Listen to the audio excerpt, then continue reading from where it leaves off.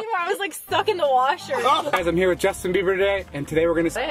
We got the bull, guys.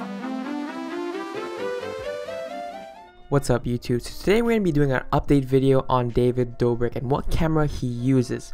But before we start, I'm just going to let you guys know that I'm going to be doing a lot more videos like this. So comment down below if you guys like this type of video, and comment down below which YouTuber you guys want me to do next, and subscribe, keep post notifications on, because I am going to be doing more videos just like this one. Let's get in the video. Karina, you gotta get off. You put me down here. No, I didn't.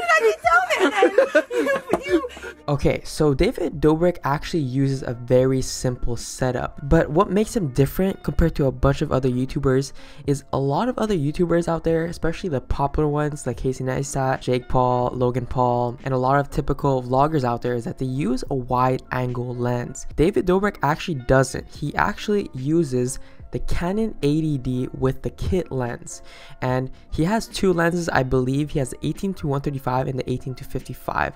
The 18-55 is just a lot lighter, but I do see some shots where he zoomed in really close in, so I do believe he's using the 18-135, and this is where his filmmaking style kind of sets him apart compared to the other YouTubers out there, because the other YouTubers out there uses wide lenses that go up to 10-18 millimeter, and a 10-18 millimeter is gonna look like this.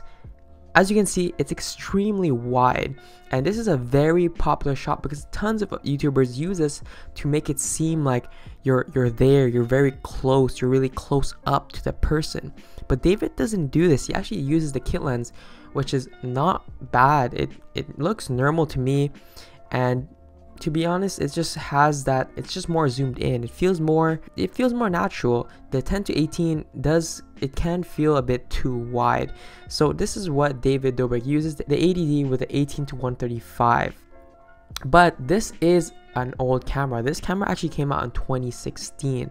So if you guys are planning to get this camera, there is nothing wrong with this camera. This camera is actually very good. There's also a newer one that came out called the EOS 90D, which has a lot of really good specs, and I would definitely recommend you guys to check it out.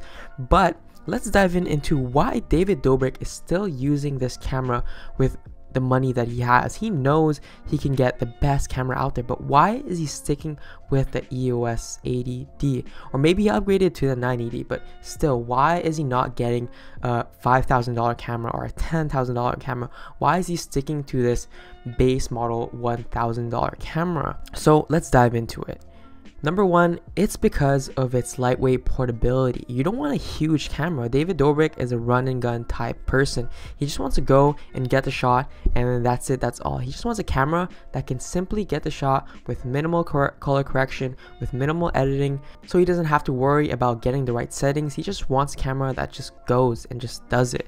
So this is why this camera is actually perfect, because David Dobrik probably knows all the buttons on this camera like the back of his hand. So I wouldn't blame him. I would stick with it. It's still getting him very good content, so why not? So why does he have to upgrade? Number two is because this camera gives that raw feel. It's not way too good quality where it's like a movie. It feels real. It doesn't feel fake. It doesn't feel edited. It feels normal. It feels like how you would experience life. David Dobrik is known for his comedy, his adventures, and his story, and that's all that really matters in video making. You guys don't need the best camera equipment there. For other YouTubers like Emma Chamberlain, Casey Neistat, Casey Neistat used the 80D. Emma Chamberlain uses the Canon M50, which are very cheap cameras as well compared to professional cameras.